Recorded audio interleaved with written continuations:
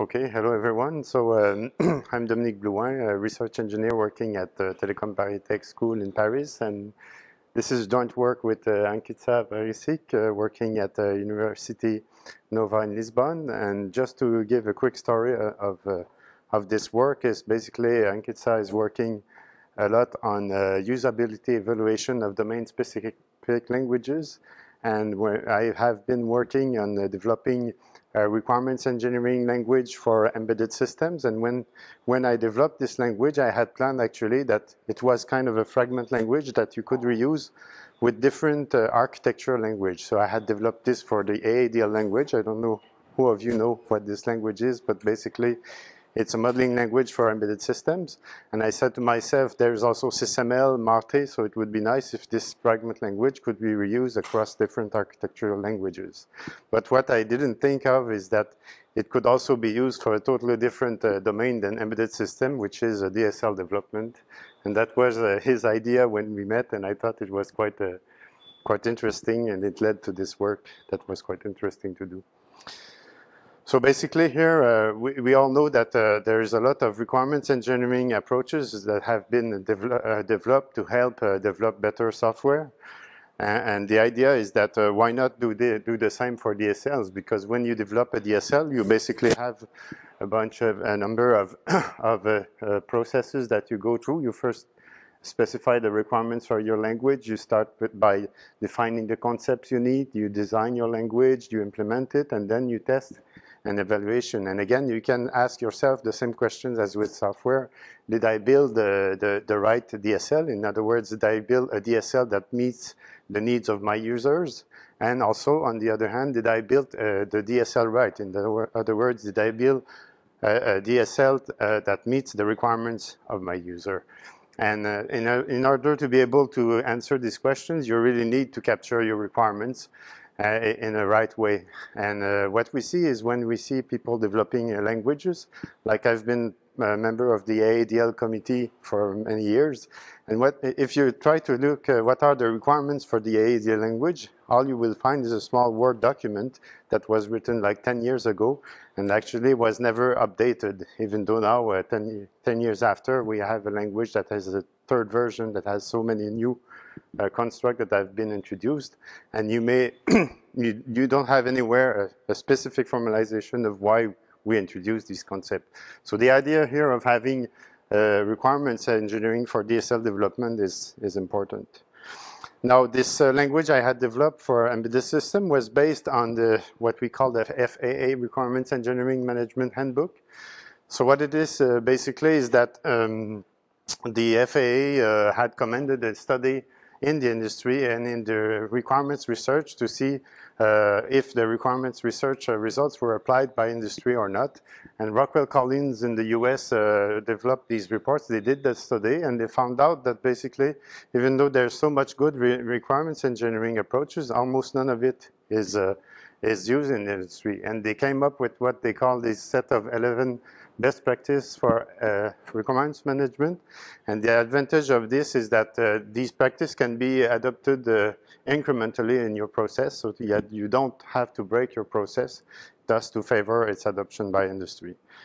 So what we did is in this language that we call RDAL, Requirements Definition and Analysis Language, we introduce concepts specifically to implement this process with models. Okay, and we also added concepts for the very good goal-oriented requirements approach that you find in the literature. But the language itself is not sufficient. You need to couple it to an architecture language. In other words, you create requirements, but you want to assign them to components of your architecture so that you can see if your requirements are verified. So we did that with the ADL.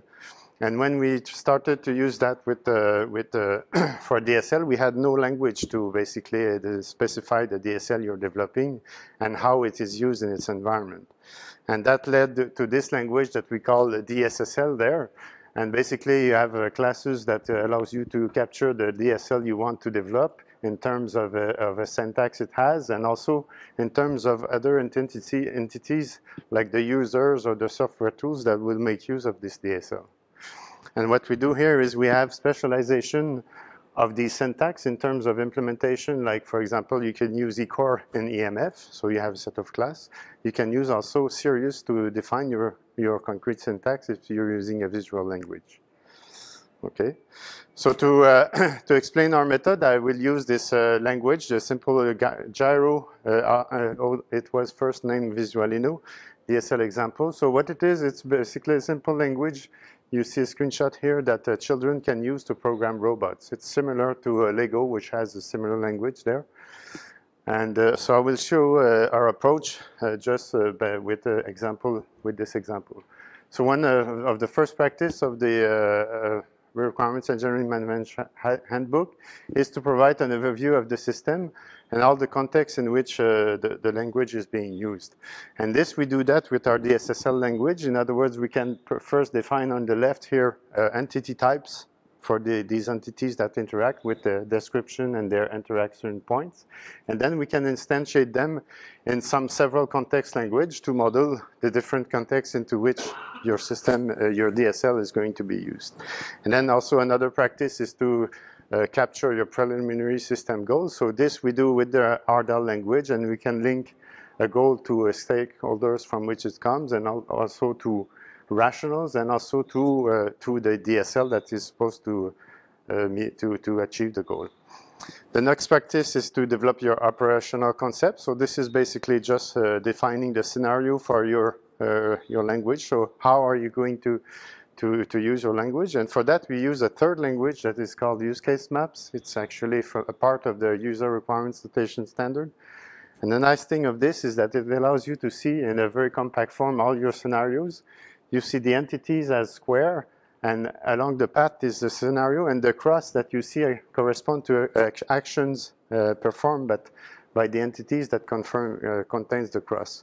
And the nice thing is that you can simulate these things and see if your scenarios are consistent.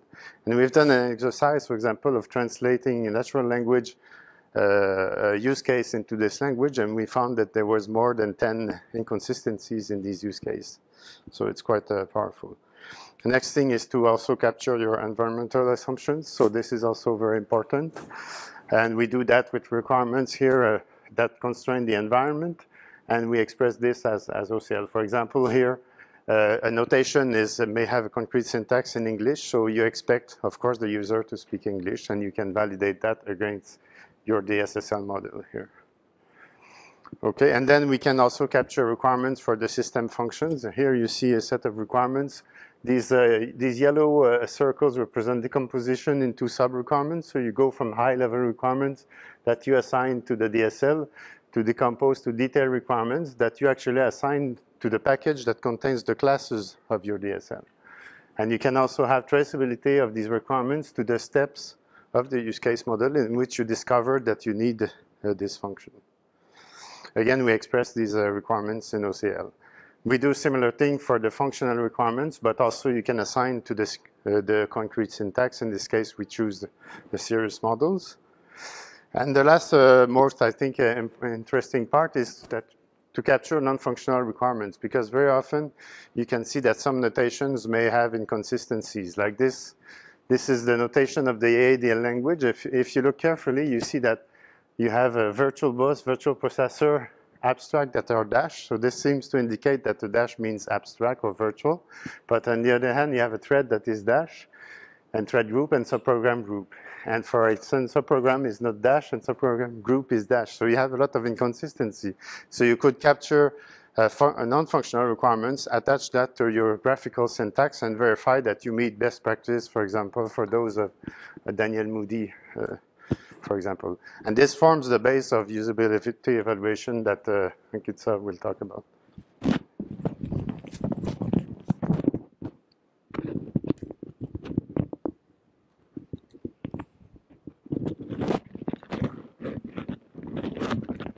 So now I will continue talking about second part of this approach, or the usability part. So I developed the UseMe. It's a modeling environment or more approach, conceptual framework, which support the language engineer to prepare evaluation models and to support usability evaluation of DSL. So we developed the prototype, and it can be found on GitHub. So this approach, basically, when we think about usability, we need to define the context. So it starts with the context modeling, continues with the goal modeling. Yes. Okay. So it continues with the goal modeling, which is usually when we think about model-driven development, we have approaches, goal modeling approaches. So I express the usability goals as goal models. And with this information, we are creating the evaluation model that supports the experimental assessments with real users, which have inside the test models that can be survey models, so supporting instruments like questionnaires or even a heuristics checklist, or we can create the interaction models, which are usually connected with certain tasks that participant will model and capture certain kind of events during the interaction with the language under development, after which idea is to perform the evaluation execution, to collect the data, and produce the report model. So when we think about usability requirements, what makes them different than other requirements is that they are actually context dependent.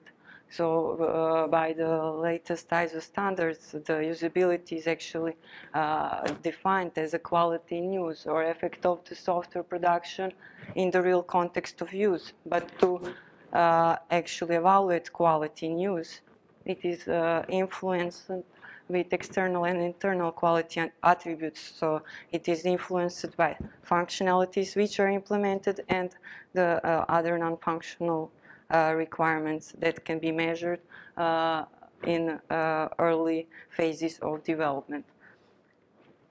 So here I illustrated with gyro Visolino example. So when we create the context model, some basic questions we need to answer is who will use the product. So we need to create the profiles, and I defined the basic DSL stakeholders as the main expert, end user, expert evaluators, and language engineer.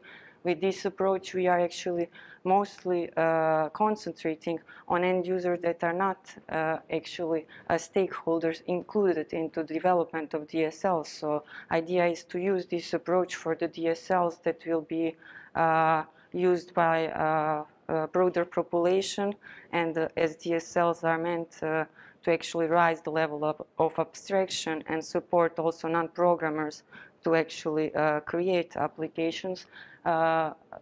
This is when we really need to perform this kind of experimental evaluations. So Gyro or Visolino was found to be a good example because their users are actually the children. Other thing, when we are creating context model, we need to think where the language will be used. So we creating the technical environment, describing physical environment and social environment where actual interaction will take place.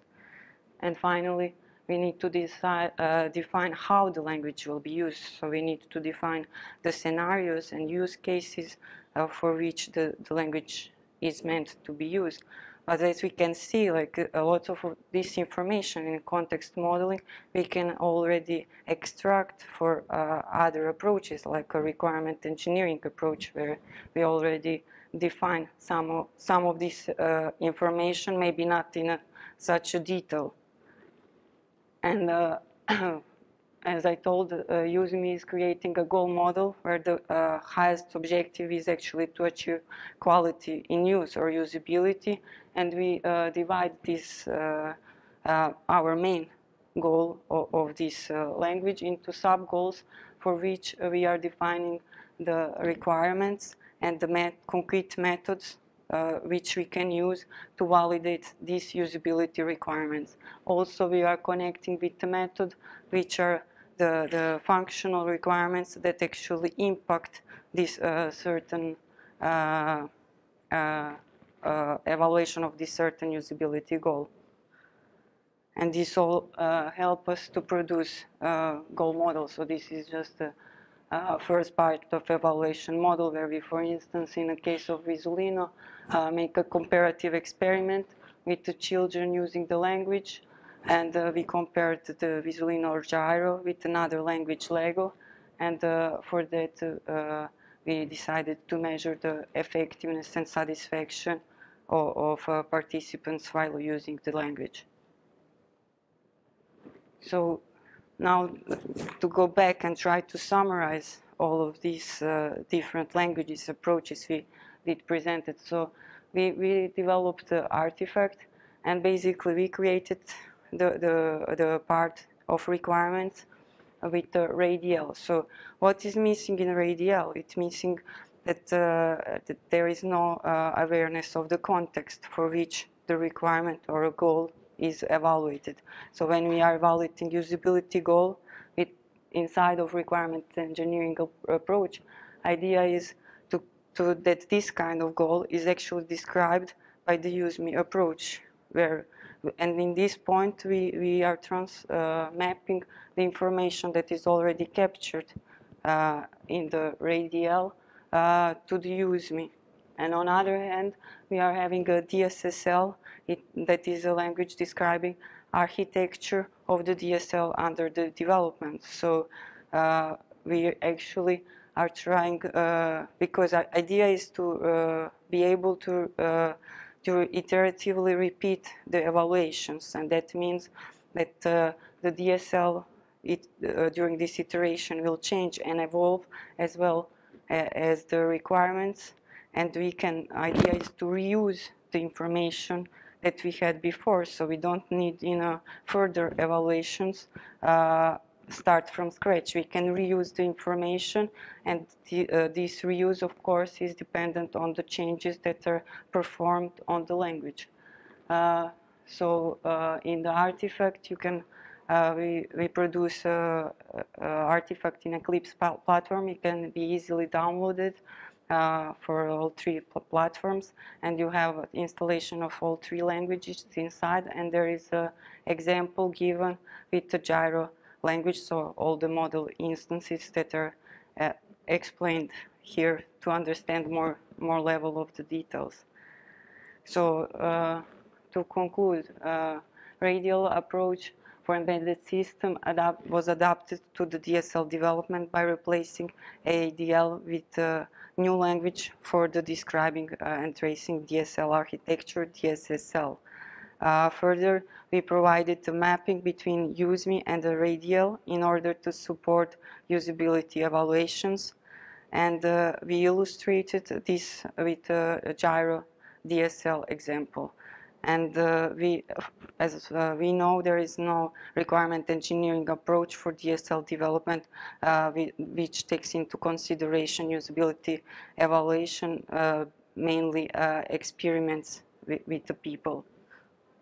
And there are many ideas for future work, but the main thing is to implement the graphical notation for the tools that for combining languages. Basically, for UseMe, there already exists implemented visual notation with the series, but with the radial, we just make illustrations, but syntax should be still implemented.